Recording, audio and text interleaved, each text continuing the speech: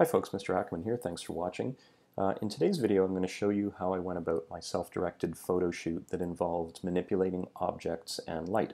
The project that I chose to do involved taking a glass filled with water as well as some food coloring and some lights that were shining at various angles, and then dropping the food coloring into the water and watching the patterns that it made as it kind of dispersed or swirled around. So I'm in Bridge here, and what I'm going to do is first go to my setup photo. So if I hit the space bar here, that's going to get bigger. You can see basically what I did. I took an LED light and I put it down flat and I shined it up into a glass of water. I had my food coloring, 4 different colors, all ready to go. My phone was just balanced against another glass that I happened to find because I needed my hands free to be able to drop the food coloring in and also hold this second light at various different angles to experiment and create the effects that I wanted. And you might be wondering, how did I actually take the photo? At first I thought, well, I'll just plug in my my headset and then I can use the volume button to release the shutter of the camera, but the phone jack is underneath, so I couldn't do that. What I had to do is use the timer on the camera. So basically what resulted were the following 10 or 11 images. Let's start with the first one over here. If I expand on that, you can see what I've done. I held up a white the back actually of a placemat. Behind it, it's supported from behind by another object, and that gave me a clean background so that there wouldn't be any distractions. And I dropped in the red food coloring. This light is shining up. There's actually a second light just up here you can sort of see coming down. And I took some photos using the timer, and one of them I happen to like. Let's move on to the next one. Now I thought, well, you know what? I wonder what would happen if I added a bunch of different colors. So I actually added, as you can see, blue and green, and I had a fourth color, yellow, but I found that it didn't really show up too much, and it kind of dispersed and muted the other colors, so I didn't really use that here. But then I thought, well, let's see if we can get one that actually works, and you can see the yellow kind of making its way in there. Anyway, moving along, here's where I decided to change things up a little bit, and I used some fizzy water, some club soda that was in the fridge. I thought, I wonder what the rising bubbles would do, and as you can see, the rising bubbles left little streaks, and they also serve to kind of disperse the food coloring more quickly. So as a result of that, I ultimately chose not to use it, but I did kind of get curious what would happen if I put my second light on top and didn't use any food coloring but just watch the bubbles go up. Not overly interesting, but kind of cool, and I'm glad I experimented with it. Continuing on, here's what happened when I really let the colors all mix and mingle longer than in the previous ones. So now I was experimenting with the amount of time that it took for the food coloring to disperse. Here you see it again, and now you're really starting to kind of lose any fine detail in there. Now I got the idea, well, what if I swirled the water first and then put in the food coloring? So you can see there's kind of this V shape. You can imagine it would kind of be like if you ever swirl a glass of water and you kind of get that little tornado effect. So this was kind of fun. I played around with it for a little while. And here's one where I added lots of colors in there. I think all of them except green are in there. And here I played around with just yellow and green, thinking how would they go together? Would it give me some interesting contrast and color? And finally I played around with just blue, and I believe that's one of my last photos. Yep, we're back to the beginning. So in the end, I did a lot of experimenting with fizzy water, regular water, still water, swirling water, one color, more than one color, and in the end I decided that the one image that caught my eye the most was this one over here, and I'll tell you why in a moment. First I'm going to right click, and then I'm going to open in Camera Raw. It's going to take me right into Photoshop with its Camera Raw extension. So let's just make that a bit bigger so that we can see everything as best as possible. Okay, so first off, here's what I'm going to do.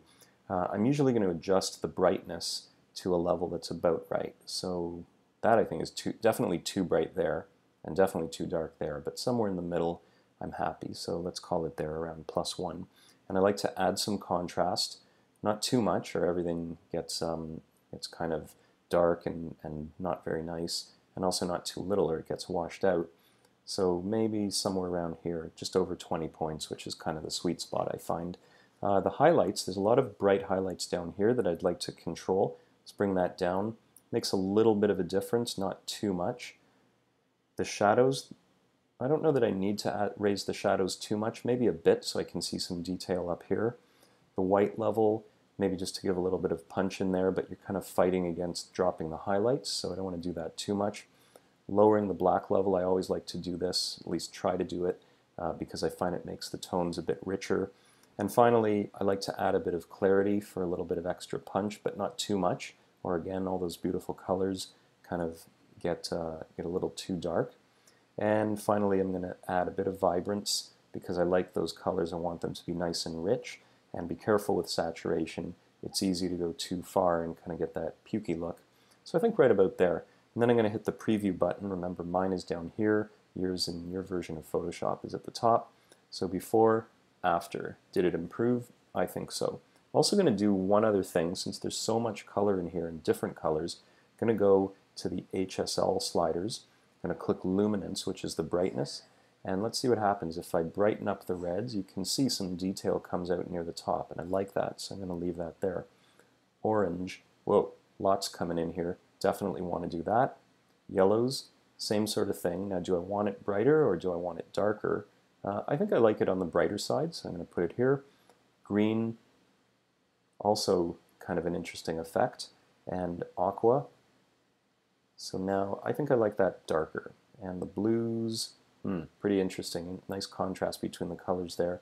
But brighter is also kind of interesting. Which one do I like? I'm going to go with darker for now.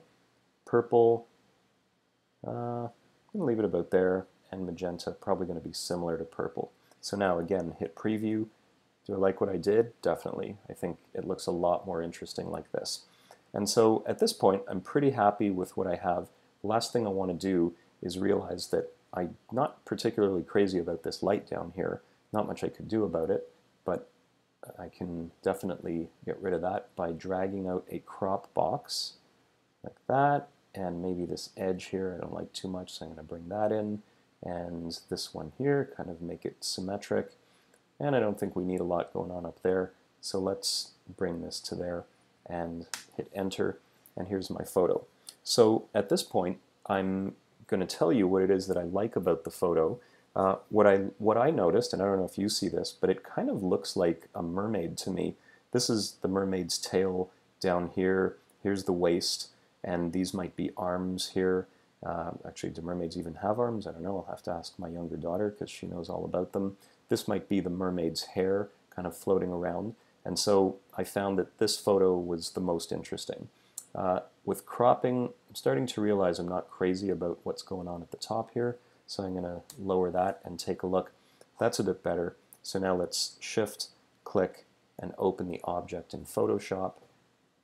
And here we go. Now to see this nice and big, what I can do is hit the F button once to go to partial full screen, and then a second time for complete full screen, and then Control-0 to fill the frame. And here's my final photo. Let's talk a little bit about it. What do I like about it? What don't I like? Well, first of all, these scratches that I didn't realize were on the glass I chose, not cool. I could have chosen a better glass to use, like something newer that wouldn't have these scratches. I think it would be much better for the final image.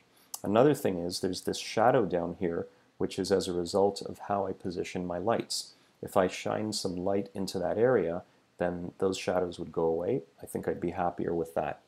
There's a little bit of blurriness here, and that's probably got to do with how I focus the camera, so I could go back and fix that. Also, I'm not sure I really like the fact that you can even tell that there's a glass here. I should have maybe repositioned the camera so that all of that was removed, but I still was able to fill the frame with the mermaid-like shapes. In terms of elements of art, I really like the colors here. I think they work really well, and they help define the shape of the mermaid. I also like the lines. I think there's thin lines, there's thick lines, there are multicolored lines. They by luck happen to go in a pattern or a shape that reminds me of a mermaid, so I like that. I know I couldn't replace that or replicate that all the time. It's kind of luck of the draw sort of thing, but that's why I took so many photos. I was hoping one would turn out with something that I liked. So in the end, I've told you now what I like about it. I've told you some of the things I don't like and how those could be improved, and that's it. I think it was a successful shoot, but there's definitely room for improvement.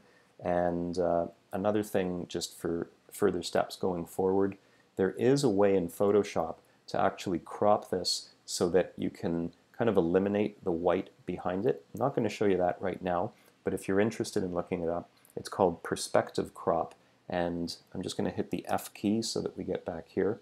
When you go into the crop tool here and you right click, you'll see this. And just to give you a rough idea, you can click, oh, this tells me I can't use, oh, I've got layers in here so I can't use this. Well, that's a whole other story, but basically what the perspective crop, if it was working the way I want it to, would let me do is to drag a line out right along here, all the way down and across and to there, and basically cut this out of what's behind it, and then I would have a full image with no white background. Anyway, that's the topic of another video, but I hope you enjoyed. Thanks for watching, and I'm looking forward to seeing your results in class.